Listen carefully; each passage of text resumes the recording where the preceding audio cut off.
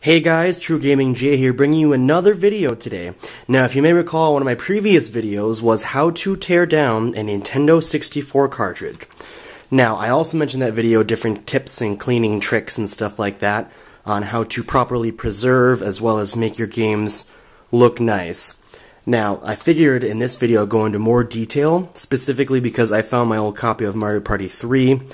Unfortunately, I had some water damage a while back, and a lot of my stuff got all gross and stuff, and it's not the best condition. But as you can see here, this is Mario Party 3. A little bit of more of a rare N64 game, but that's just a Nintendo thing where they only make a certain amount and then everyone buys them up, and especially the Mario Party series since they're so popular.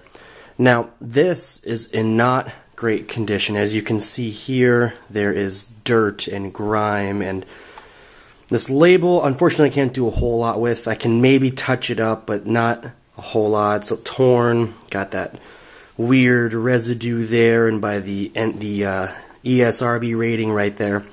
Now, I'll touch this up as well, but the main issue, which is the giant eyesore of this, is the back. Now, this water damage is extremely apparent. As you can see, the label, I don't even know if I can save most of this label. It's a little bit noticeable right there about what it's supposed to look like, but then you just have all this crap build up on top of it. I'm not sure if that's just some other paper residue that this was beneath, and then that water damage forced it to. I'm not entirely sure what happened. Hopefully, though, I'm going to clean this up and make it look as good as possible.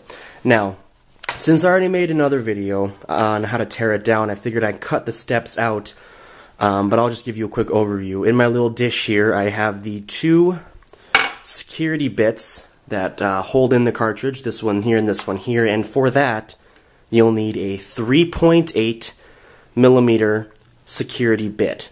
Now, you use that, you take it out, and what you also need for the other two screws in here, it's on the inside, is a small Phillips head screwdriver. Now, I believe a standard size one usually works, but I found that in my precision screwdriver kit, this one worked very nice, so I went with that.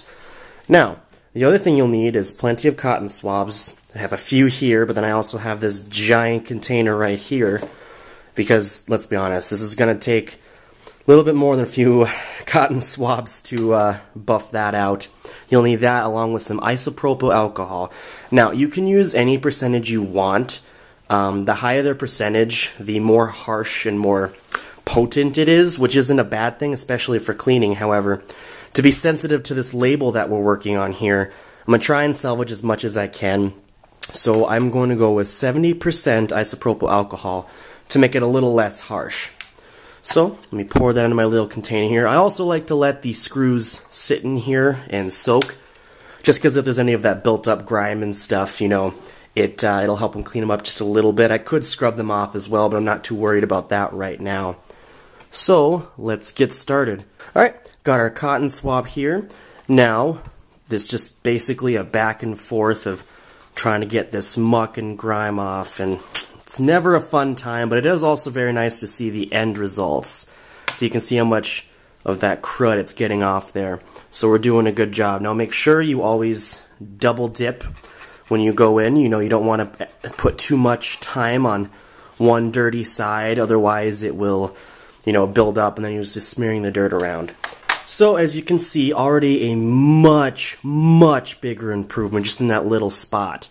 Now, I'm not going to make this video super detailed or anything, but I am going to clean this up, and I will be back, and I'll show you exactly what the giant transformation is. Alright guys, just got back, and I think this is looking a lot better. Would you look at that? Oh, that's crazy how much just a little bit of tender, loving affection can do. Now, there were a couple spots I couldn't completely get out.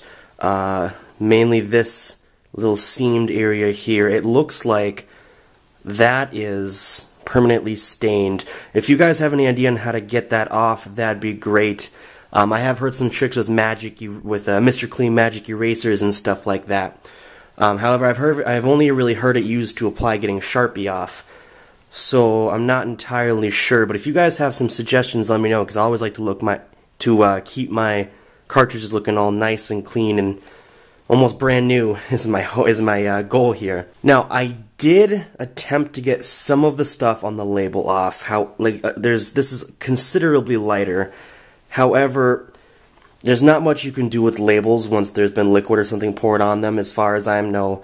You can't use isopropyl alcohol, even a small concentrate like the 70%, because of the fact that even if you have just the tiniest amount, it could cause more damage. See how this is so much more orange compared to the side here, right where my left thumb is here. That is because of water damage. If you put even a small amount on a Q-tip or something, it's not gonna work out very well. So unfortunately, the front label doesn't look too bad though. It's not the best by any means, but doesn't look terrible. Now, I saved this back label for the last part because I did everything else, but I wanted to save this back label specifically to show you guys just how much gunk is going to come off. Now, the same thing applies if you put isopropyl alcohol on a cotton swab and you attempt to get some of the gunk off the label here. It will affect the label. However, with all this stuff here, I think I'm going to give it a try anyway, because there's too much gunk to justify. I mean, even if the label is completely gone, which it's already starting, as you can see right there and right there, there's holes everywhere in the labels. So if this label is completely shot, then so be it. So I'll give it a shot and we'll see what happens. Alright, so as previously mentioned, I did take all these screws and stuff off, so we're just going to pop this back label off just to make it a little easier to hold and get at. Now, when we apply, very gently again, we don't want to destroy the label, but we want to get a lot of stuff off. As you can see, just that small amount made my cotton swab pitch black. So it is coming off, and if you don't apply too much, and you do it very gently, we could potentially get a lot of this off. So what I think I'm going to do is I'm going to cut here, and then I'm going to get back to you guys. See, you can already see that little label clear up a little bit. So I think what I'm going to do is I'm going to fast forward here, or cut, and let you know what comes up. Alright, are you guys ready for the big reveal?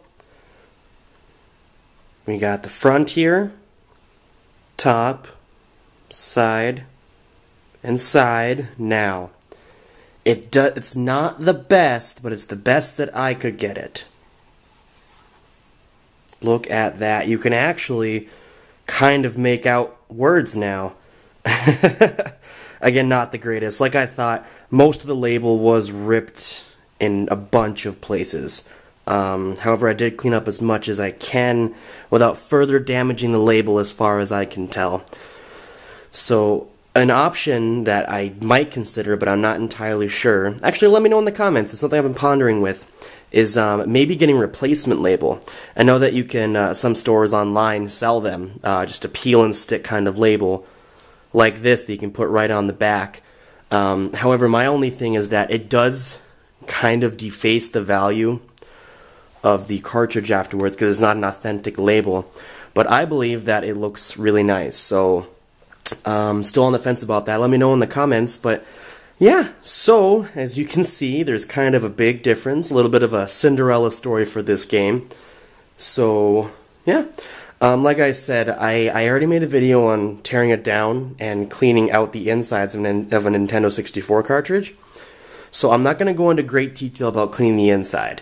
This is more just like a cart restoration of the outside kind of area. So let me know if you like these, because I do have like I said, water damage damaged a lot of my cartridge games, all the way from N64, SNES, Genesis, even handheld carts like Game Boy and Game Boy Color, Advance, all that fun stuff. So yeah, so just let me know if you want to see more like this. I'm always happy to make new videos for you guys, and I always like cleaning up and shining up my games to make them just that much better. So, alright, well this has been TrueGaming Jay signing out. See you guys in the next video.